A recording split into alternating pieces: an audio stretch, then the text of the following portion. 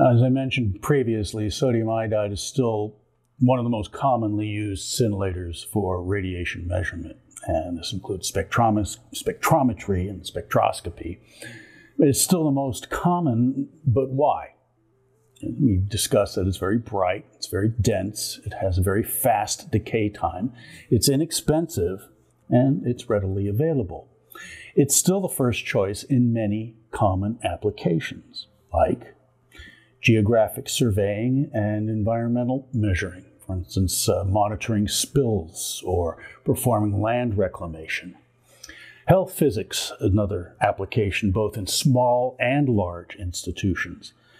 In nuclear medicine, there's medical imaging, radiopharmaceuticals, security monitoring at portals or in mobilized fashions at large gatherings. It doesn't have to be really fine resolution, but it does have to be good enough to spot things that may be dangerous. And this includes, of course, things like special nuclear materials and so forth. It's well suited for all of that. X-ray applications. At thallium doping, if you increase it just a little more than the typical 1/10 of 1%, it's a great scintillator at measuring X-rays. There you have it.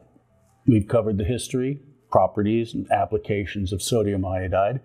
We invite you to check back at www.berkeleynucleonics.com.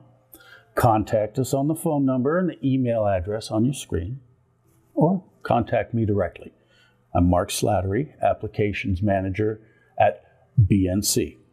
We hope you've enjoyed the video. More importantly, we hope it's given you some options and ideas to consider before your next application requirements. Thanks for watching. Bye now.